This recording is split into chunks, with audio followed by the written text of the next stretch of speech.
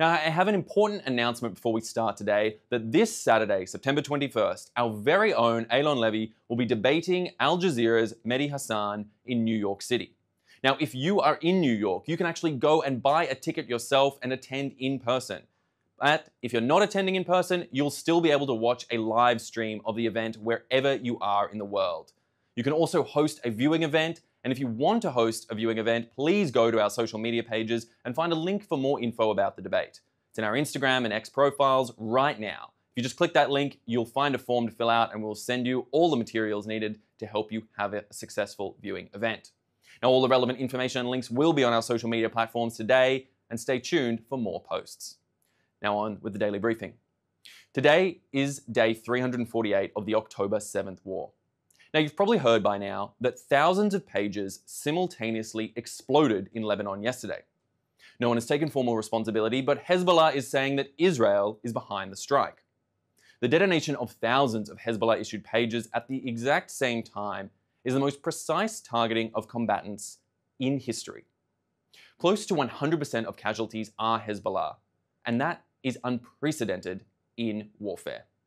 These pinpoint strikes represent a warning to the terror armies of the world that they cannot hide behind any technology in order to enact their terror agenda.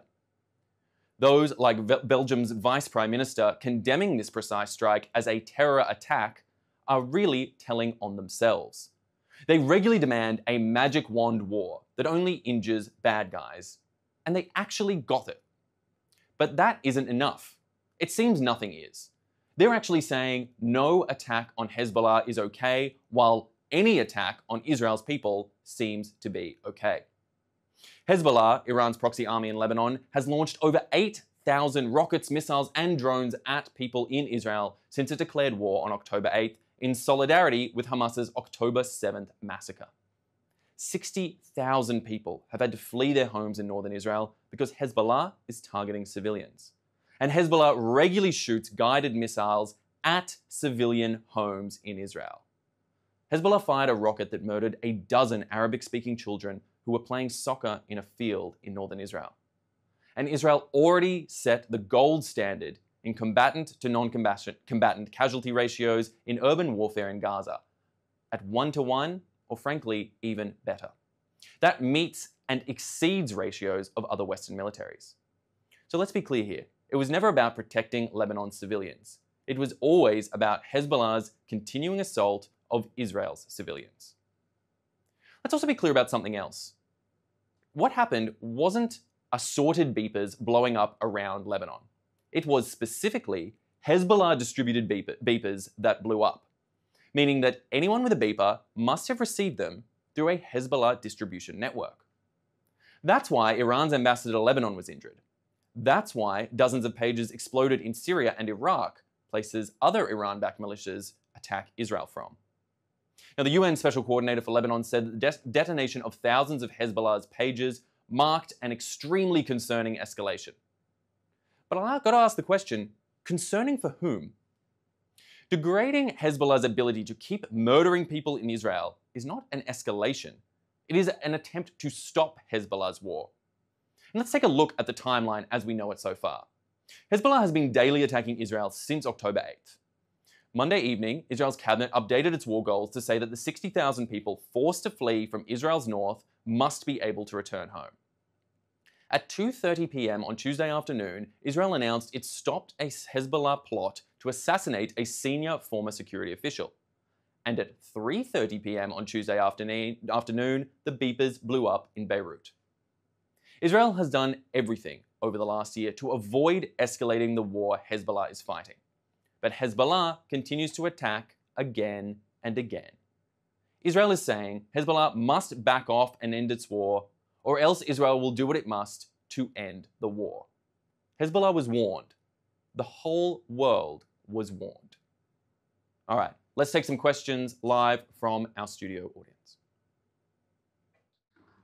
Thank you, Asher. This first question is about an IDF press release that went out this morning, which said that overnight, a drone from Iraq was on its way to Israel and was intercepted. Is Israel in some kind of war with Iraq? This is a very pertinent question and relates precisely to the point that we keep making here at the Israeli Citizen Spokespersons Office. Israel is facing a war on 7 fronts. Let's be clear here. We're talking Gaza, the West Bank, Lebanon, Syria, Iraq, Iran, and in the wider diaspora community. We need to be absolutely clear here. This attack from Iraq is part of the wider network of exactly what we're used to seeing. We are seeing the Iranian-backed militias spread their web throughout the entire region in an attempt to surround Israel, as they have done so for so long now.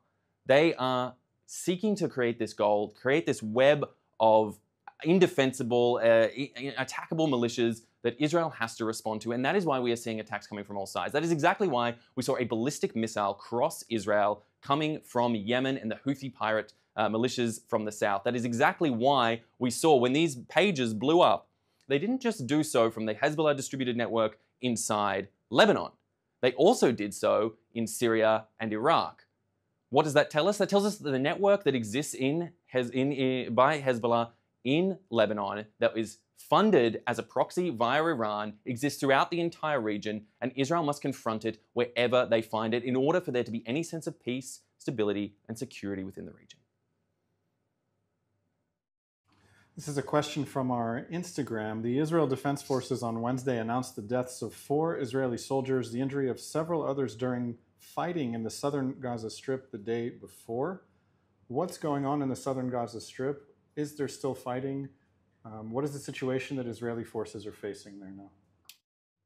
Yes, well, unfortunately, there is still fighting, and as we heard, the terrible news that there were, in fact, 4 further soldiers killed in fighting in the southern Gaza Strip in a booby-trapped home, the likes that we've seen Hamas build up and develop throughout this entire war that has gone on for almost a year now since the Hamas-led October 7th massacre.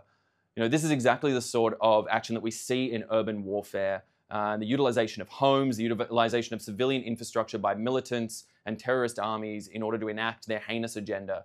And this is what we're going to see if there is a continuation or escalation of warfare on any front. And this is precisely why attacks such as what we saw with the highly targeted pager attack against Hezbollah in Lebanon, Iraq, and Syria, as we said earlier, are so critical when used as a deterrence mechanism, as a way to cut the head off the snake of these terrorist armies that would use any means necessary in order to enact their agenda, even if it means putting their own civilians in harm's way, let alone the civilians and soldiers of Israel or whomever they perceive to be the enemy. This sort of action is going to continue to ongo in a urban warfare environment where Hamas continues to regroup and attempt to attack Israel in whatever way they can, attempt to try and eke out petty victories, even as Israel does successfully remove them from much of the Gaza Strip and try and take out considerable amounts of their terror infrastructure. We are going to see this until some sort of ceasefire is reached, or until we are able to achieve the 3 Ds of the dismantling of Hamas, of the disarmament of Gaza, and of the de-radicalization of the Palestinian people. It is critical that we achieve those goals by the time we reach some sort of ceasefire and into the future, and if we're going to have any sort of stability and certainty into the future of this region, because these deaths, frankly, are unacceptable. This is a question that came through right now on our Instagram Live. Why isn't the Mossad taking responsibility for the precision pager strike?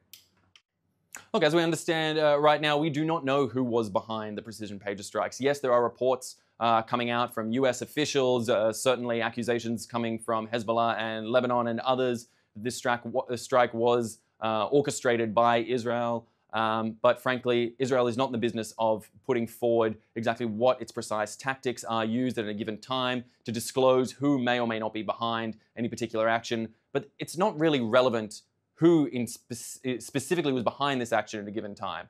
What is relevant to know is that this action was incredibly successful in its aims, in wounding thousands of Hezbollah militants who otherwise would have been ready to fight, kill, maim, and murder and continue the ongoing war that they have been perpetuating against Israel in the north of Israel, leaving those 60,000 plus people in Israel unable to return to their own homes. Things that led to the incidents such as the terrible death of the 12 Druze children, Arabic-speaking Druze children in Israel's north, who were simply playing in a soccer field in Majd al-Shams. These sort of incidents are what we could expect from a future of an empowered Hezbollah, and anything that cuts the head off that snake and weakens them is critical to any of those who would promote peace, prosperity, certainty, or stability in this region into the future. And it is critical that we applaud and recognize the value of such operations, no matter who is behind them. And I think that's the key message to take away today. The current headline in the Times of Israel is ex-Defense Minister Ya'alon was target of Hezbollah bomb attack in Tel Aviv last year. This article is mentioning that there was a bomb attack in Tel Aviv in September 2023 before October 7th, where Hezbollah tried to target the former Israeli Minister of Defense. Does it surprise you that Hezbollah intended to attack in Israel a month before October 7th?